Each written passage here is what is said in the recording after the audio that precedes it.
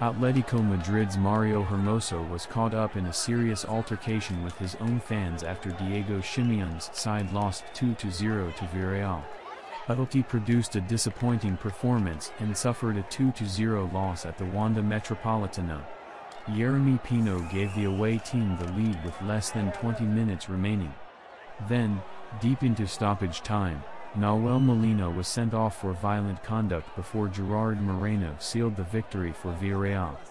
The performance, and the result, left the home fans pretty angry inside the Wanda. And that anger led to a confrontation with Hermoso at full time. Videos have emerged of fans abusing the Atleti defender, calling him a Madridista son of a BCH. For context, Hermoso spent 9 years at the Real Madrid academy before going on to represent their C and B sides. And it's fair to say Hermoso didn't take to the insult too kindly. He attempted to fight the Atleti fans, claiming into the stands to do so. He eventually had to be held back in pretty shocking scenes. It was a pretty wretched evening for Atletico Madrid. They had started their La Liga campaign positively with a 3-0 victory away to Getafe.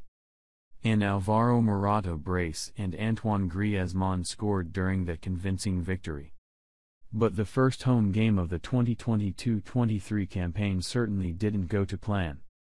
It's been a difficult week for Atleti, with many of their first-team stars being linked with a move away from the club at this late stage of the transfer window. Mateus Cunha and João Felix have been linked with moves to Manchester United, while Morata has also been touted with a move away. Meanwhile, there has been speculation about the futures of Antoine Griezmann, Yannick Carrasco, Marcos Llorente, and Renan Lodi. And ahead of the Villarreal game, Simeone called for the transfer window to close before the start of the season. It would be good for managers if the window closed earlier, Simeone said. I don't know about agents and clubs. For us it would be good to start with the players we have and know that they'll be with the team all year, or at least with a break in January. While the market stays open, all this speculation happens.